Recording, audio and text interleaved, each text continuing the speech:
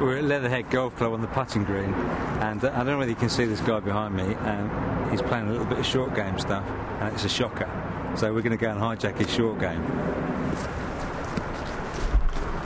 Excuse me, my man. It's Jeff. I hope you don't mind, but I've just seen your short game, and I'm going to hijack it if you don't mind. I'm going to give you a couple of tips. Do you mind that? Yes, no problem, Jeff. Sorry, your name is? My name's Steve. Steve, nice to meet you. What handicap do you play off, Steve? I'll play off 14. 14? Yep. I'd say you've done pretty well, mate, with a short game like that to play off 14. It isn't the strongest part of my game, I must admit. Okay. Well, let's give you a tip. Let's have a look at your club first off. What are you using there?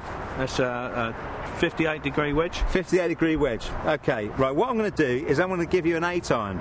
All right. And I'm going to say nothing more than I want you to use the A-tine as if it's your putter. So use your putting stroke and treat this shot as if it's a long putt. Okay? Okay.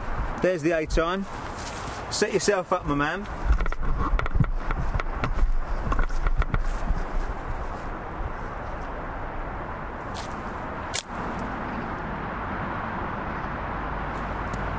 That's not bad. A little bit of a shorter swing there, Steve, would be good. Just your putting stroke. Perfect. Now, mate, isn't that a lot better? I reckon that could work. Yeah, excellent. That's the closest I've got all year. Brilliant. Steve, cheers, Jeff. Thanks very much. Thanks very well much. Hijacked, Nice, mate. Thank you.